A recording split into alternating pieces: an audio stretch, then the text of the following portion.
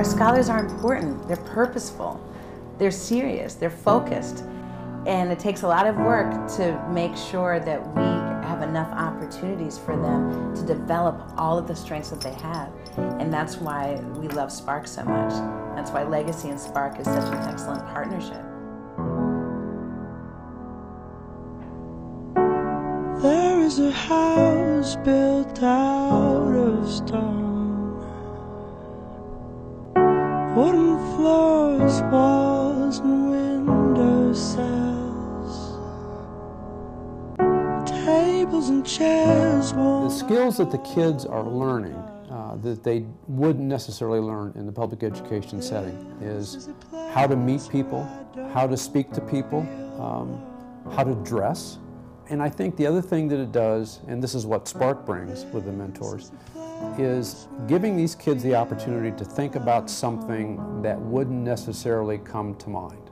An occupation, whether it's about a field of study. These are things that these kids don't get that opportunity to experience. And they do now.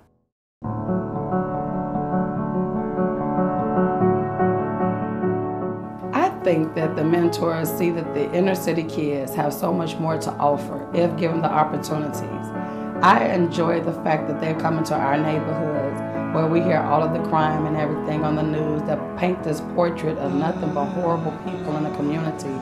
But we show that there are a handful of us that are nothing like that, and that we just want the same opportunities that's offered everywhere else.